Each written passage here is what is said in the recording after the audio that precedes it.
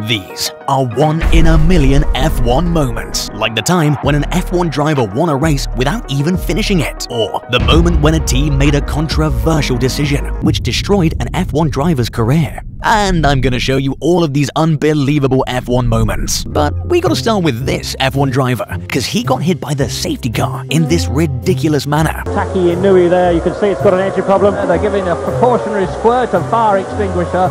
But, oh goodness gracious me, poor old Inui is always the man who seems to be suffering. I bet you didn't see that coming. But what nobody saw coming was the crazy moment at the Italian Grand Prix, which I believe could have been avoided. This Alfa Romeo driver was having a normal practice session when suddenly this happened. Oh, that's a big crash as well, and that's the Sauber of Marcus Ericsson. Turns out there was a DRS issue that caused the crash. But that's just one of the unbelievable moments. Later in this video, we'll show you the controversial decision made by a team which ruined an F1 driver's career. But first, check out what this idiot was doing in the middle of an F1 race. Look, we've got a strange guy, and what on earth is he doing? Crossing the race. I've never seen this before. Have you ever seen it, Matt? Just imagine how stupid you have to be to do this. You don't see that every day. But what you also didn't see is what Haas team principal said about his drivers. Last year, for 2 points, I mean, I would have fucked the whole paddock, you know. I'm sure America doesn't mind, but I'll apologise for the language. What language did I use? I don't know. Did you drop an F-bomb? No. What did you say you would do to the whole paddock? Hug them.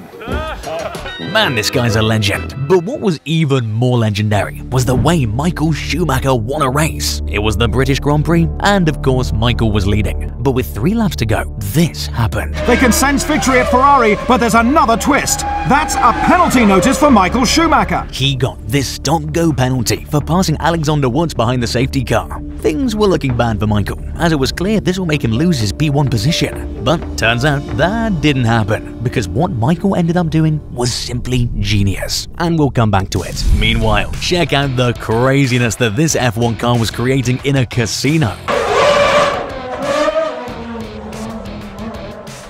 Now that's awesome. But you know what else was awesome? The time when these 2 drivers had a silly juice fight? Kyllä kuulat tästä. Et missä sen... That's it. Sorry. Man, just imagine the current grid doing this. I bet Netflix will create a whole dramatic episode on it. And before we show you how Schumacher won the losing race in the UK, check out his brutal crash first that happened in Australia, especially since it became a huge controversy. Michael and Damon Hill were competing for the championship in '94. And with only 1 point difference, it went down to the Australian Grand Prix, which was the last race. Everything was going well for Schumacher, until suddenly he hit a wall. It became clear that Hill was now going to win the race and the championship for sure. But just when he was about to overtake Schumacher, this happened. Oh, out goes Schumacher! Germany's out of the Australian Grand Prix! Both cars couldn't be fixed due to this collision. And since Schumacher was 1 point ahead of Hill, he ended up winning his first championship title, despite all the crazy appeals that were going on to stop this decision. But nothing could stop this F1 driver too from showing his, let's just say, unbelievable talents. Fucking Mazepin has no fucking idea what he's doing. Oh, these bloody idiots. Mazepin will never change. What Mazepin is doing, honestly? Yeah guys, this guy is honestly so stupid. Man, Mazepin just keeps surprising me every day. But what was most surprising was the way Michael Schumacher won that race in the UK. Since he had no choice but to serve that penalty, he made this brilliant move. Because Michael Schumacher is on lap 60 now. He's in the pit lane. Schumacher in the pit lane.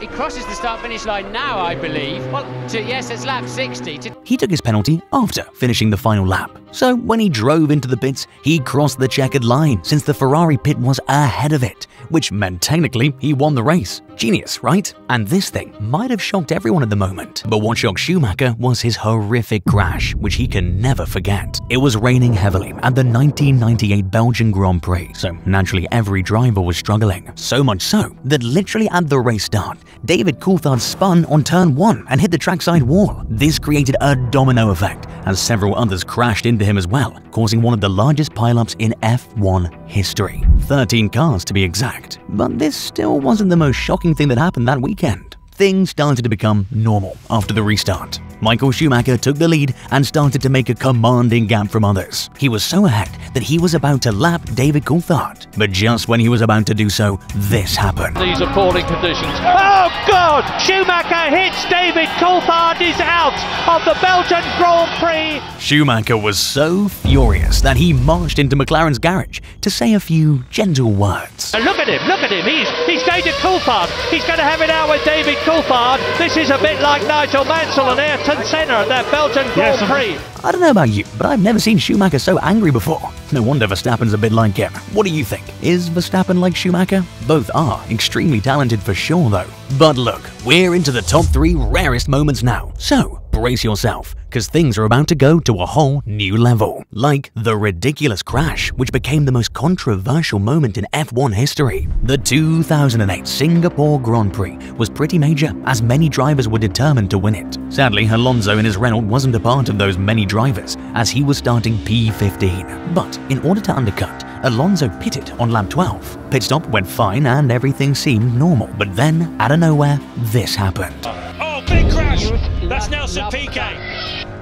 This caused a safety car. And since everyone went into the pit, except a few including Alonso of course, Alonso eventually went from P15 to P1 and won the race. But this is where it gets interesting. Even though many people suspected that something's wrong, nothing happened at the moment. But then, next year, Nelson Piquet, the driver who crashed, gets dropped by Renault, and so immediately the secrets come out. Turns out the claim was right. Piquet did crash on purpose in order to get his teammate to the front of the grid. Some even say that few members of the FIA did find out early on about this incident, but still did nothing. This became one of Formula One's darkest moments. Some people even say that Nelson also practiced how to crash on the warm-up lap. Now that's some crazy commitment. But Martin Brundle has shown some crazy commitments too, due to which some of his moments even became legendary. A quick word with you for British television. English! You do understand English? No English! Can you have a quick word with the viewers? What, I think this is your second Grand Prix, yeah? This is my second. I went to one in Spain. Yeah. Okay, good. Well, that's always interesting to know, isn't it? How many Grand Prix have you been to? Let's see. 1. Shame you're too old to have driven here, really. I am too old to have driven here, but... you would have liked it. Yeah. Shame you wasn't fast enough to get to Formula 1. That must have burned. And now, the moment you've all been waiting for. Here's the rarest F1 moment of all time. Everyone knows what happened at 2021's final race, but what you didn't know are the brutal steps Mercedes took to stop the final decision. It all started when Latifi in his Williams crashed, which called out the safety car. Mercedes got under huge pressure as they couldn't decide if Hamilton should pit or not. But the decision to ultimately not pit turned out to be good, because the marshals then instructed that no overtaking will occur. But then, on the penultimate lap, this shocked everyone. Race control are now saying lapped cars to overtake the safety car. And it's ending, wow! Michael, this isn't right. Michael, that is so not right. That is so not right. So, side, Hamilton will be ahead. Verstappen is absolutely desperate to get on with this. He just overtook on the safety car. Mercedes tried some pretty clever ways to revoke this, like alleging that Verstappen overtook Hamilton during the safety car, or saying Michael Massey, the race director, violated safety car procedure by allowing only cars in front of Verstappen to unlap themselves and not any others. But none of it worked, as the stewards declared that the race director has the overriding authority. This shocked everyone. I mean, even other drivers didn't hold back. Lando Norris said the last lap was made for TV. Even Nico Rosberg, who let's just say didn't have the best of relations with Lewis, said that Massey did not follow the rules, and that Horner demanding one more lap of racing was inappropriate. But some F1 legends did sympathize with Massey's decision. Sebastian Vettel said, "Everyone has an opinion. I think leave the stewards alone." Horner defended Massey's decision, saying Mercedes lost the race due to their strategic errors rather than from the restart. All in all, that was some ridiculous times for F1. But you know what else is ridiculous? The craziest race wins F1 has ever seen. Like the time when Hamilton won the race, but in a way that made Mercedes very angry. Or the craziest way Red Bull won a race, which shocked the entire world. And I know you want to hear more about that. So just click this video right here.